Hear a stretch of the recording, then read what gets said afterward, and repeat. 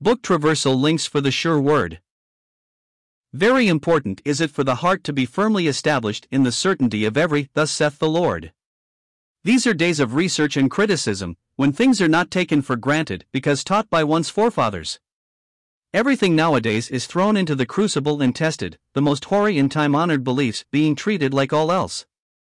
The analyst and dissector cannot keep his hands off things, not even the Word of God is too sacred for his fingers.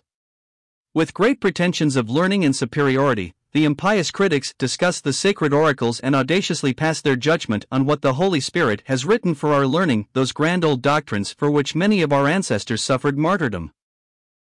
These modern deceivers who beguile unstable souls will one day die, and the scriptures they pulled to pieces in life may be read at their funeral, and will later condemn them at the judgment. John 12 verse 48. Satan, however, has not skimmed the cream of scholarship. Along with the irreverent study of the Bible are found pious men in the front ranks of every branch of learning, who prayerfully examine the old book, verse by verse, line by line, and word by word, whose conviction of the divine authorship of the entire volume is profound. Their difficulty is not to believe the word, but to disbelieve it. These God-fearing scholars exhort us, "Continue thou in the things thou hast learned and hast been assured of," 2 Timothy 3 verse 14. Let us heed the exhortation and stick with might and main to the faith which was once delivered unto the saints. Jude 3. There is nothing else for it but to fear God and trust His word, and be simple enough to believe it from cover to cover, and confidently proclaim its doctrines. Christ's blood and righteousness is our plea, and around His cross we rally.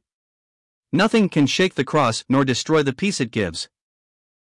Only the Christian whose faith is in the more sure word of prophecy, 2 Peter 1 verse 19, can be unaffected by all things around, and wear a smiling face and sing, all is well.